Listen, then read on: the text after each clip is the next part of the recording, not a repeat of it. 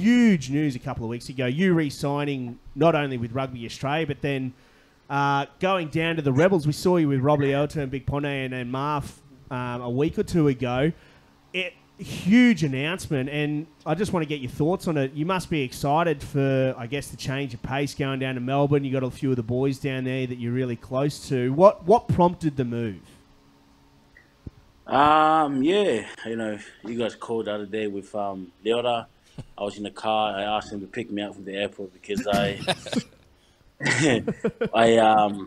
the Wallabies are taking over my rehab now. So, and we went to Melbourne from Sydney because I was here for the week, and then went to Melbourne to see someone for my Achilles, see how it's going, and yeah, that's how I ended up, in that call.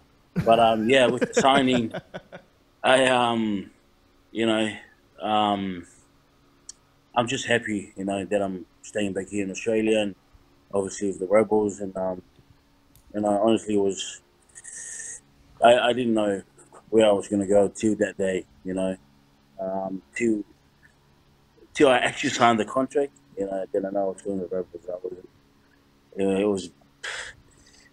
It was a bit on at the time, and I'm just glad it's all done now, and that I'm staying back in Australia, and just sucks that to know that you know I'm actually played my last game for the Reds, and that it still makes me sad, that I won't pull on that jersey again. It's a jersey that means a lot, so much to me, and um, I get emotional when I want to talk about it because this club has done a lot for me, and I'd like to think that I've done a little bit for the club. And Yeah, man. what do you call it? The other day I was driving to Ballymore, and I was just a bit sad because, man, it's not going to happen next year.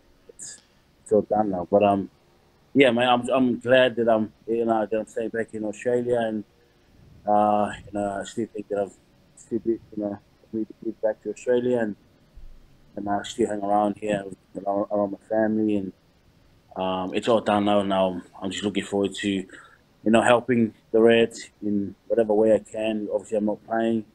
I can still be there and support them,